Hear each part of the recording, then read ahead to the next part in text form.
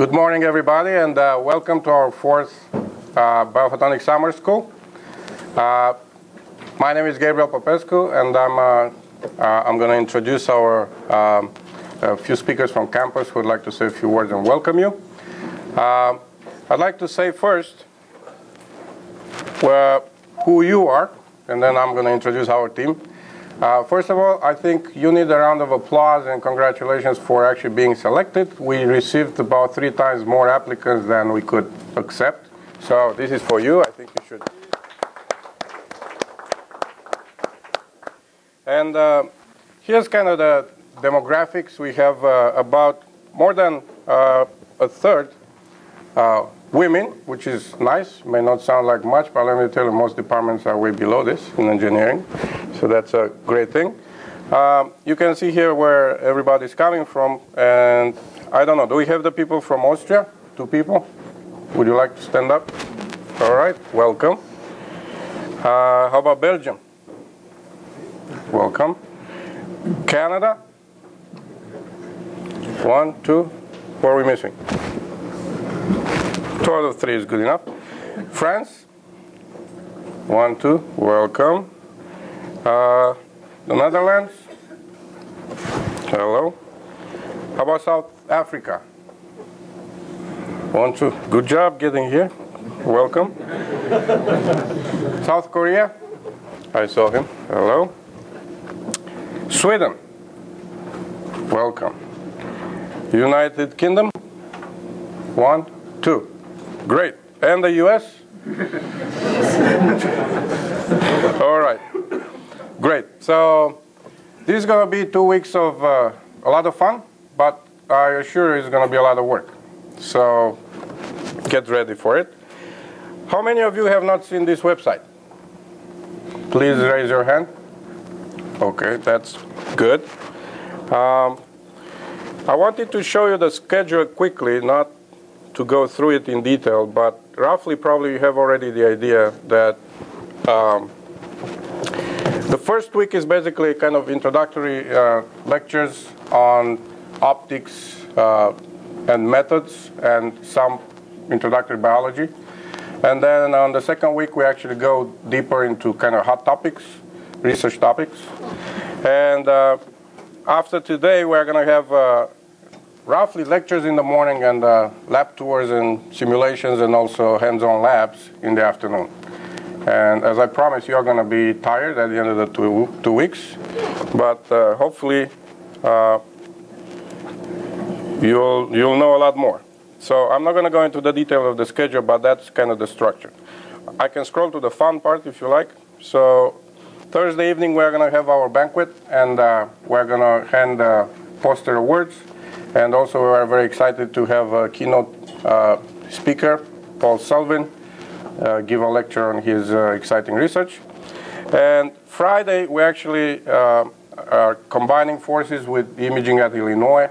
Professor Boppart is going to tell you a little bit more about in a few minutes. And you're going to attend those presentations as well. So I think before I hand over to our speakers today, I would like to thank all our instructors who basically volunteered their time for this exciting event.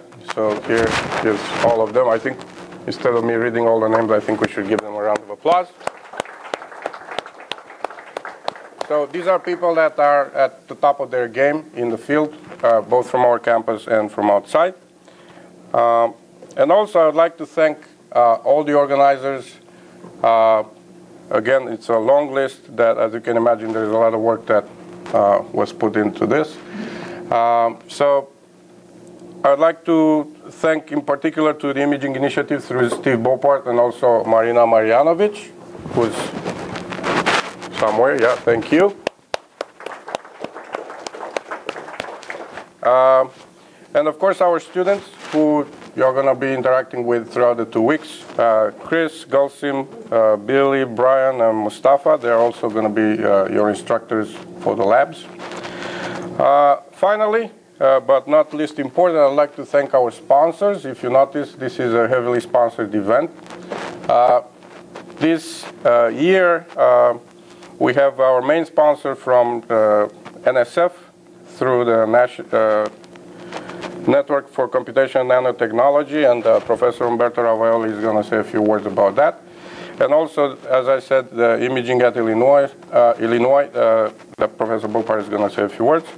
And we have other sponsors right here, including the Beckman Institute, where we're right now, but also IEEE, ISS, a local company that's going to give hands-on labs in a couple of days, EMB and SPIE. And just to wrap it up, what we noticed is that people not only learned a lot, the students, but also they created a network of friends. We bump into students at various conferences, and they kind of made new connections, and we'd like to keep them alive. So here are some pictures that we always take. We're going to have our photo up, I'm not sure when it is, but sometime this week. And also, a couple of years ago, in 2010, we were invited by McGraw-Hill to actually put together a book with all the lectures by various instructors, and they made a volume out of it. This is our latest picture, and I would say let's make it even nicer this year. It's pretty good as it is, but we're going to have one in front of Beckman very soon. So here's the agenda today. Again, I'd like to welcome you, and I'd like to invite Professor Kramer, the director of Beckman Institute, to say a few words. Art. Well, good morning, everybody.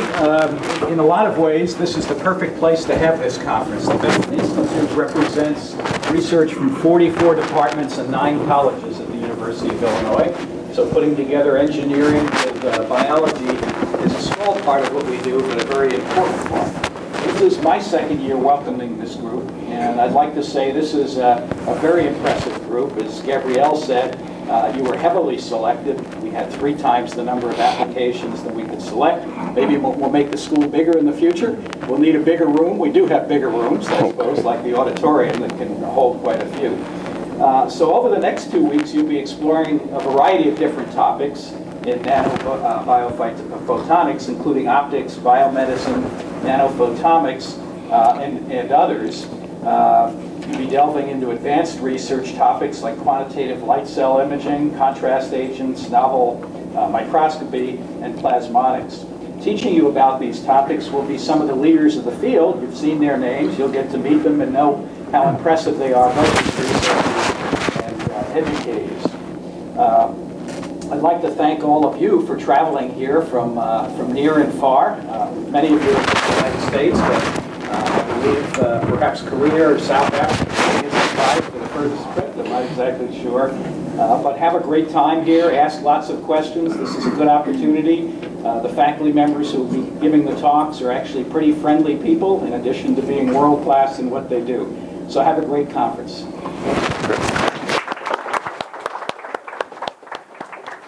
Thank you very much. I'd like to invite Professor Michael Insana, who is the chairman of our bioengineering department. Mike.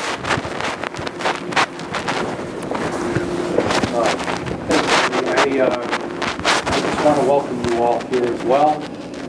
I just wanted to give a little bit of sense of the history of imaging here at Illinois. I don't know if you guys have a sense of that. It started here back in the mid-40s, right after World War II, and it's grown phenomenally. As Art said, it's all over campus now. Our department, the Department of Bioengineering, sort of is an outgrowth of this initiative. We grew out of the Department of Electrical and Computer Engineering here, again with all people involved with imaging and sensing of some sorts. And we've continued to hire in this regard. Many faculty, but particularly in the area of biophotonics. So you'll meet a lot of these faculty today, and I just want to give you a sense that these are people that are highly integrated across campus.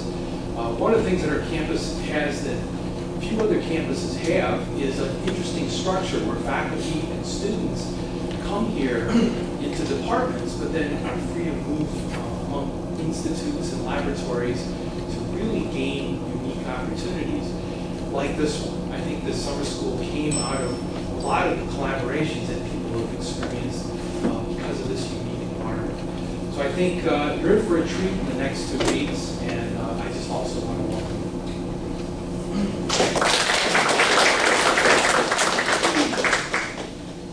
Thank you, Mike.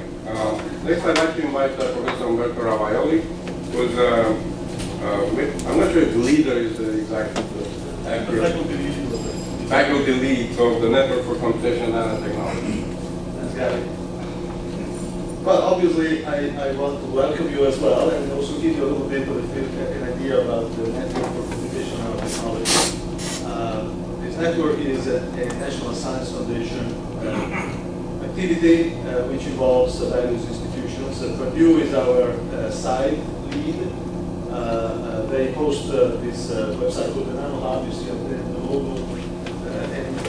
How many of you know the Nano Hub? Have used the Nano Hub? A few of you. I think at the end of the school, all of you will have seen it and used it for some computation and various activities. The Nano Hub is really a portal which is a repository of all kinds of things in the area of nanotechnology, and the University of Illinois has been coordinating all of the activity, especially in the nanobiology area. And nanobiopharmaceutics is one of the areas we think is the most important one. Now, today actually is sort of an anniversary for us, because 10 years ago in this very room, we started the first summer school, which was sponsored by Insana, sort of the kickoff of the Network for Computational Nanotechnology educational activities. Back then was a summer school on simulation of electronic devices and micromechanical systems. And over the years, we have sponsored a series of various summer schools, shifting more and more towards the nanobiology.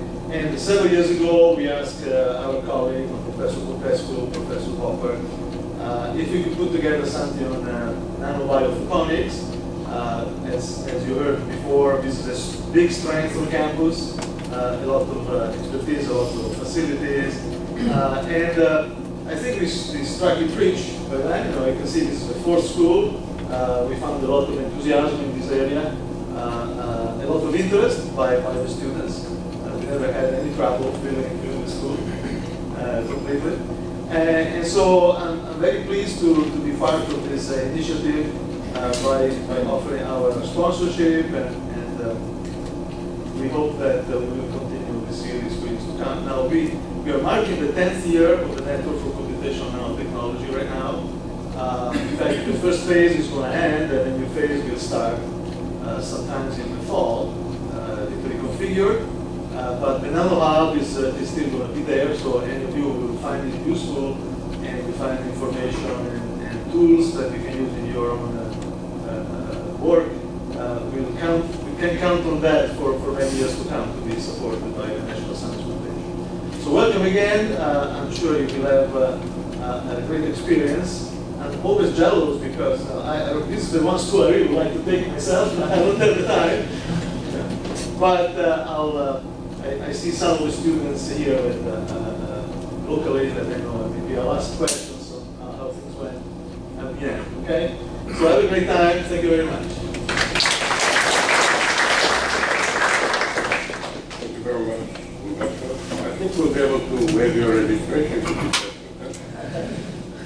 Next, I'd like to invite Dr. Irfan Ahmad, who's going to talk on behalf of who's the Executive Director of the Center for Nanoscience and Technology, and also the Acting Assistant Dean for Research. Thank you.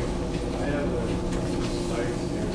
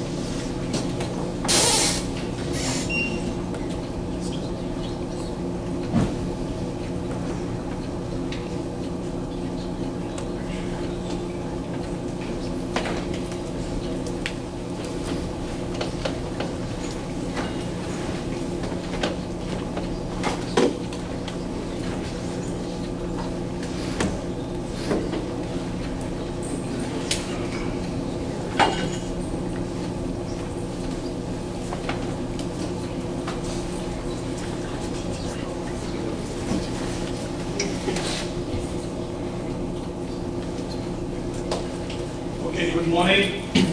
My name is Irfan Ahmad, and I'd like to welcome you both from the two hats that I wear this morning from the College of Engineering to this fantastic Biophotonics Summer Institute. It has become a signature event at this campus, and thanks to Professor Gabby Profesco and colleagues here for arranging these on a sustained basis and bringing the campus together, and also to some of you for internationally.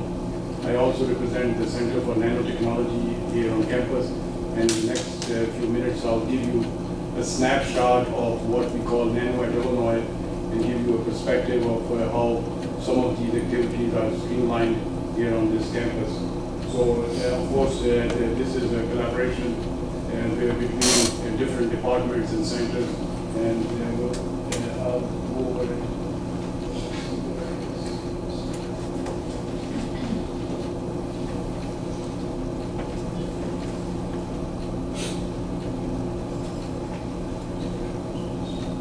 Okay, so yeah, the center itself was created by the campus several years ago, about 2001, 2002, to not only focus on the research component, but also education, and then entrepreneurship and the dialogue with industry and policy making. And so going about doing that, we identified 5 thrust areas which would be of interest, and building on some of the traditional strengths on this campus in electronics and photonics and communications, but then also agriculture and food, medical and pharma, atmospheric energy, and computational nanotechnology of the sciences. And we feel that ag and food and medical and pharma are the areas where will potentially have profound impact in nanotechnology. But while we are talking about that, we have also put into the discourse the societal implications of nanotechnology. So when you are making nanoparticles, when you're doing all of that stuff, how would it impact the humans and the plant kingdom and the animal kingdom? And so those discussions need to be on the table at the same time. So there are about 150 plus researchers across the campus engaged in micro/nanotechnology on this campus.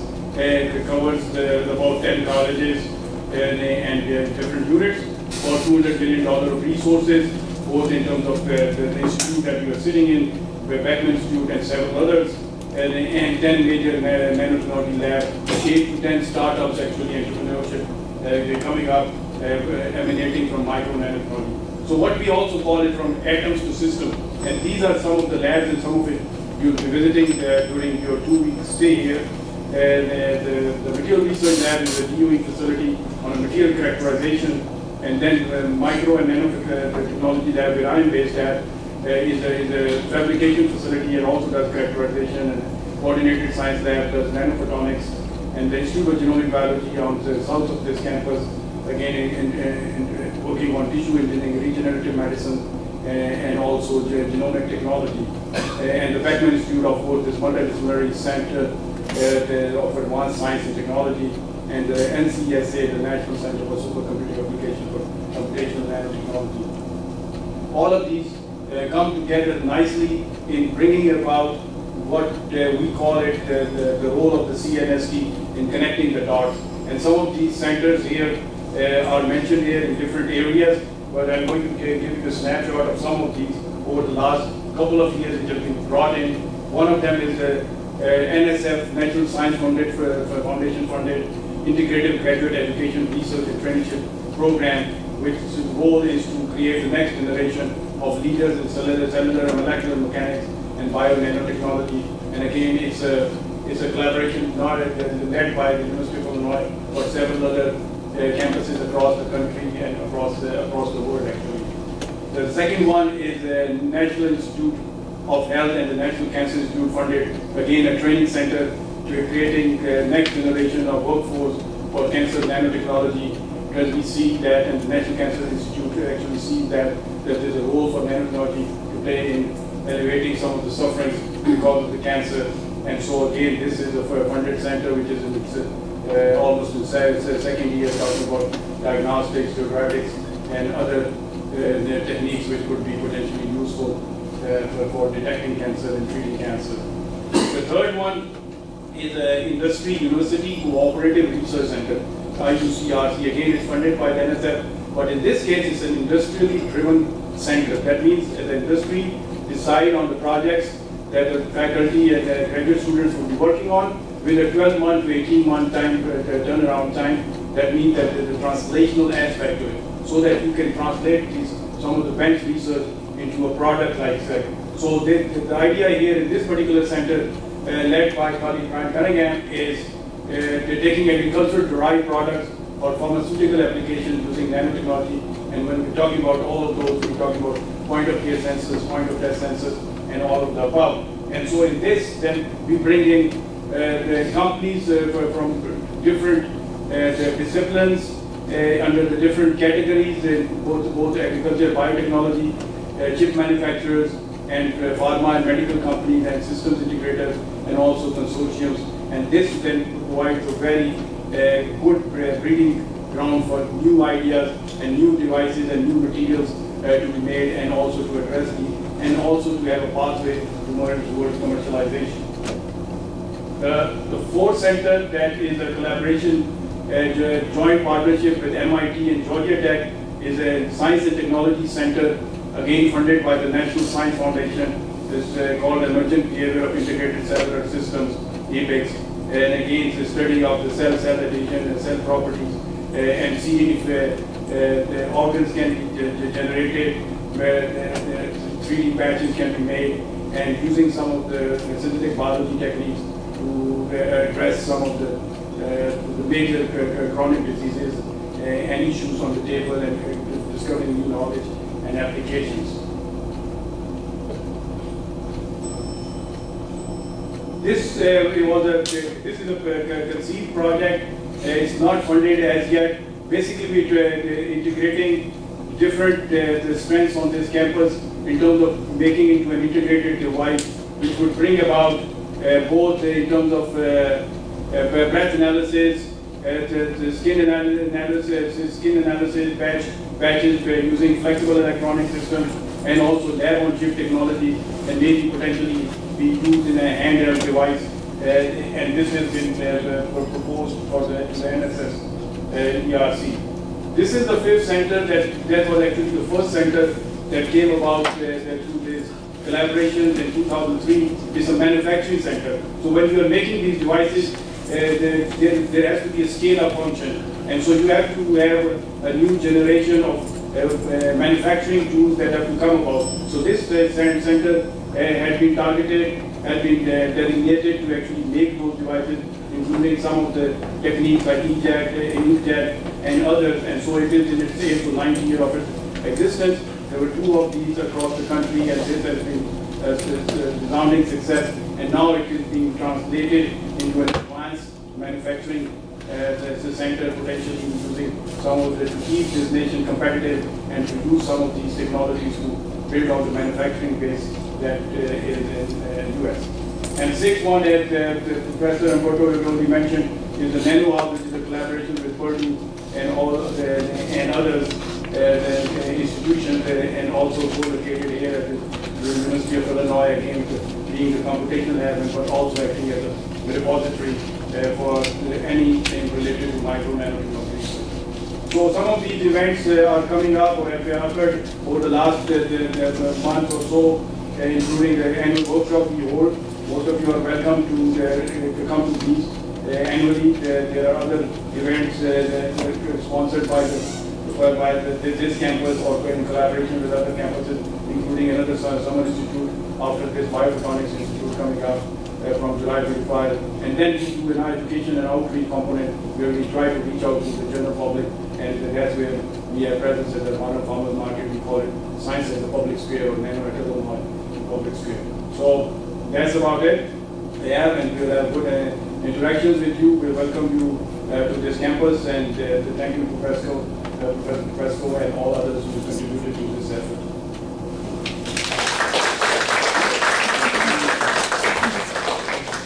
Thank you so much, Irfan, for excellent overview of so many activities on campus.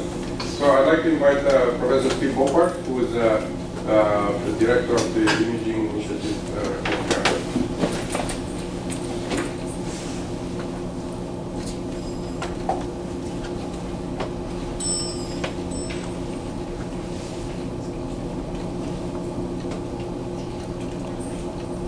Well, good morning, and I guess I'm the sixth person to welcome you today, but I think it's important I welcome you again. It's really great to have everybody here, to see so many people from around the world converge here. I always say enjoy these summer workshops because I wish something like this would have been available when I was in your shoes, because it's in 2 weeks you can really capture not only maybe what you're working on for your research, but you get the bigger picture. And I think it's that opportunity that is so rare. So I hope that everybody enjoys that opportunity and takes advantage of interacting with one another, with the faculty, enjoying our campus and our area, hopefully our weather, and just really take advantage. I think this will be something that you'll remember the rest of your career. Here at Illinois, we also like to think, always like to think about big things and bigger things.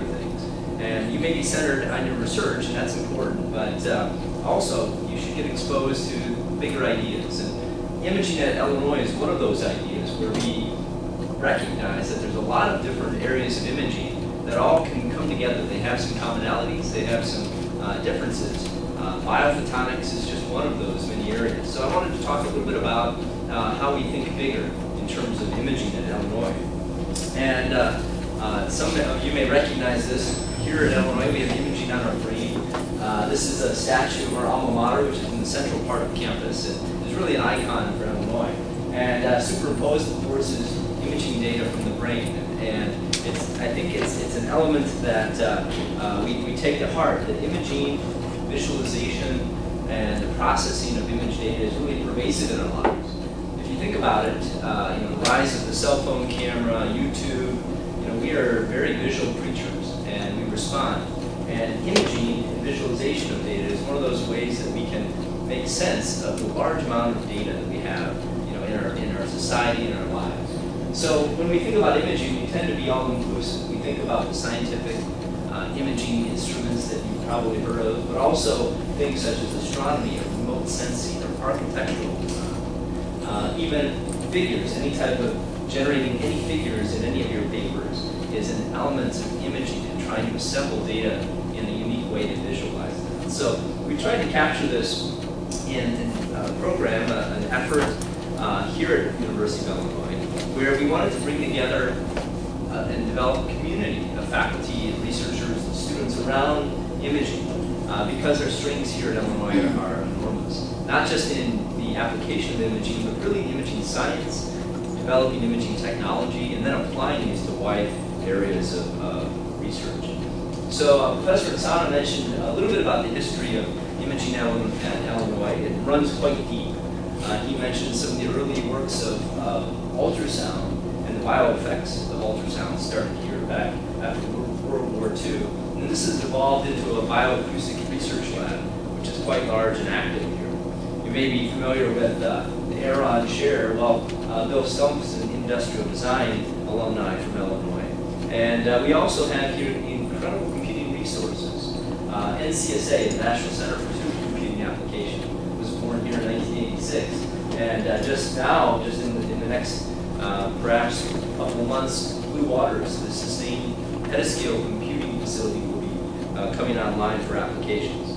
And of course, in the area of MRI, the late Paul Lauterbur conducted research here and was the 2003 Nobel Prize winner in physiology or medicine. So with imaging at Illinois, we recognized this and developed a series of initiatives, both here at internal at Beckman, because a lot of the imaging research that goes on takes place in this building, but also just across campus. And we actually developed several strategic areas to try to encompass everyone here on campus. You can see some examples of these. They go far beyond just biological or biomedical imaging and extend into contrast agents, into visualization, even into art and humanities, and again, trying to use imaging in the design process. We literally have about 150 faculty across campus, and like I said, apart from many other places where they'll utilize imaging instruments to conduct research, here at Illinois we spend a lot of effort and have a lot of expertise in the fundamental science of imaging as well as developing the imaging technologies. So one of the ways that we actually connect across campus and outwards, of course, are these imaging workshops. And we've had these running for several years. They're becoming an annual tradition. And just as Professor Pescu had mentioned, The last day of the summer school is you're going to be able to participate in one of these workshops. It's the one in the center, Imaging at Illinois, the next generation. We're really focusing on you, the next generation of researchers and investigators, and how you're going to help revolutionize the way we use imaging in the future. So look for this program as that develops. It'll be an opportunity for you to think beyond biophotonics and consider other types of imaging as well. Well, why are we interested in imaging in the first place? And largely, we look to imaging as one of the possible tools or solutions to solve very complex problems. And we recognize that this is going to be necessary. If we just take the example of biological and physiological networks in disease, we realize that we're going to need techniques to image structure across all these different scales. Not only structure, but also function. And imaging is one of these ways that can give us that perspective, allow us to connect the pieces across these multiple scales. Now, just to give you a sense of some of the research that goes on here at Illinois, I want to go through really quickly some faculty focus areas. So Professor Insana, along with a few other faculty, are interested in these complex biological systems. So just as I showed you that the previous slide, they're actually computationally connecting across these size scales, developing models, for instance, of developing mammary tube, and then using imaging as a way to validate those types of models. Professor G.P. Liang, in electrical engineering, is developing algorithms for fast, real-time cardiac MRI imaging. And Professor Brad Sutton in bioengineering is focused on the brain, looking at developing pulse sequences for MRI for both humans and even mice, and looking at different technologies to be able to extract useful information. We do have a heavy neuroscience emphasis here on campus. There's people that combine MRI with diffuse optical imaging, and so we can get complementary information about functional activity in the brain.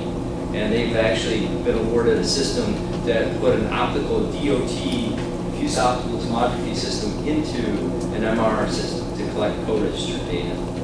Dr. Rookie is working on nuclear imaging, so using PET, SPEC, and CT to be able to track angiogenesis, also to be able to look at cardiac remodeling after myocardial infarctions or heart attacks, and being able to see both structurally and functionally how these tissues are recovering.